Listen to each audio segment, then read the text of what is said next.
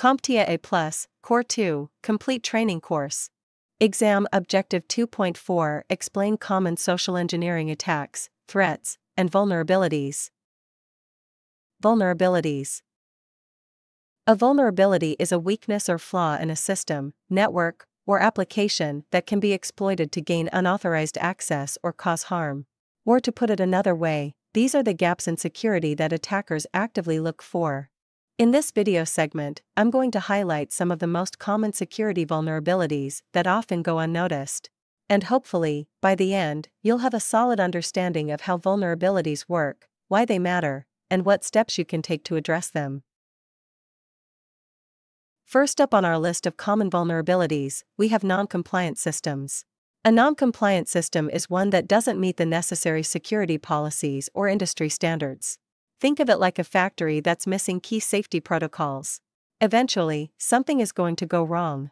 In IT, non-compliance could mean improper configurations or possibly the use of unauthorized applications. These systems are sitting ducks for attackers. Thus, ensuring compliance with organizational policies and regulatory requirements is crucial to reducing risk and keeping systems safe.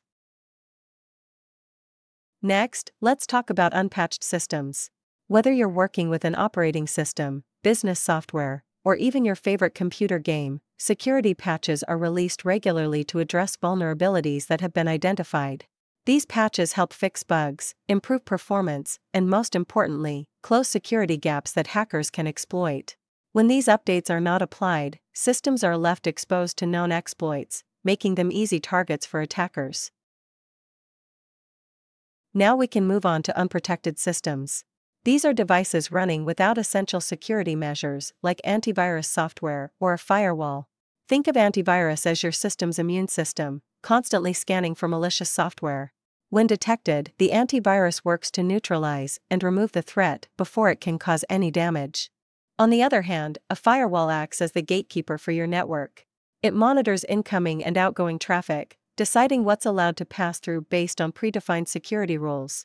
Without a firewall, your system is wide open to unauthorized access.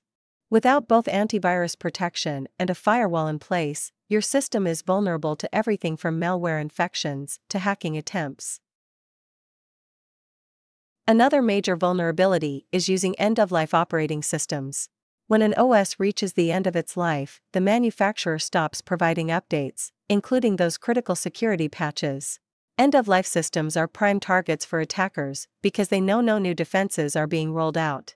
If your system is running an end-of-life OS, it's time to plan for an upgrade to ensure ongoing protection. Finally, let's talk about allowing employees to use their own devices at work. While this can boost productivity and flexibility, it also introduces significant security risks. These personal devices might not have the same level of security as company-managed devices.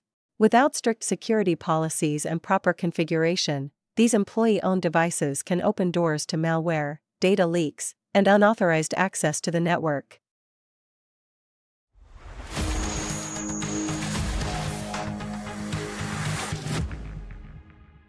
Thank you for watching. Subscribe for more great content.